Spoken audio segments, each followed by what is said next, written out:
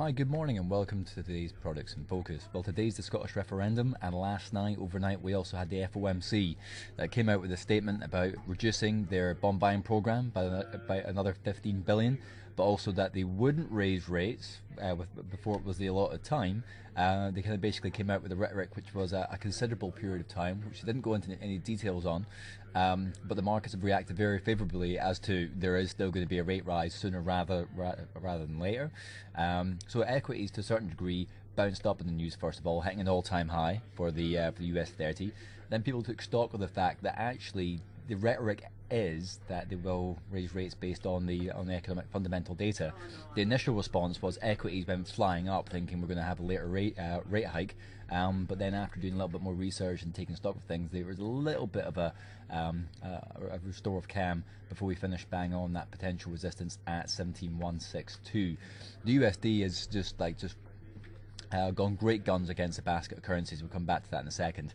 So Scottish independence vote today. I think there's still the mindset here, looking at a lot of financial markets, that there's obviously uncertainty there, and we should know more by about 3 and 6 a.m. tomorrow morning.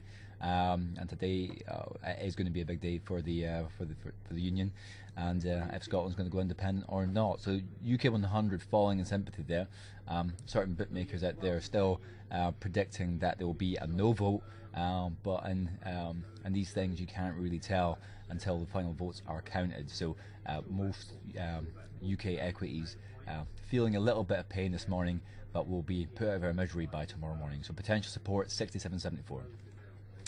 So moving on to Japan 225, this must be doing quite well because dollar yen has just shot up after that FOMC session yesterday, smashing through potential resistance at 15,987, and the next potential resistance is this tip right here, and that's close to 16,400.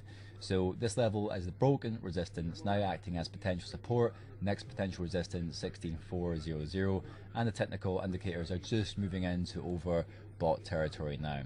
So look at this dollar yen. This trend here very strong. Went very bullish yesterday. Closed at its high. We're still going great guns this morning, and we're edging ever closer to 110.77. A hugely overextended move, but lots of positive dollar sentiment out there right now. So looking at crude oil West Texas, volatile as ever. Bit of a reversal again on that interest rate hike, potential interest rate hike. When's it going to be is the main question. Worrying that it's going to put a dampener on demand, of course, because the rumours yesterday morning were that the Fed was going to be a lot more dovish, and certainly the way that people are interpreting the Fed's statement is more hawkish than dovish, to be fair. But we are at potential support at 93.95. Gold hit its lowest level in maybe 9-10 months. 12.18 is a potential support. If that breaks, and it actually ticked below that this morning, the next potential support is at 11.80. So certainly the pressure is heaping on gold right now as equities shoot up and the dollar goes rampant. Moving on to euro dollar. Euro dollar also reached a multi-month low, or could even be a 15-18 month low. Next potential support, one spot 27.46 on that dollar strength. We've got a bit of a hammer formation there right now, but the fundamentals seem to be stacked against euro dollar in the short term. So GBP USD, it didn't come off quite as much as you would expect based on that FOMC, mainly because we had such a pressurised move on the Scottish referendum. As I said, the financial markets to a certain degree are fighting back against the prospect of an independent Scotland, as evidenced by this significant rebound. We are trading above potential resistance level, one spot 62.65, now acting as potential support.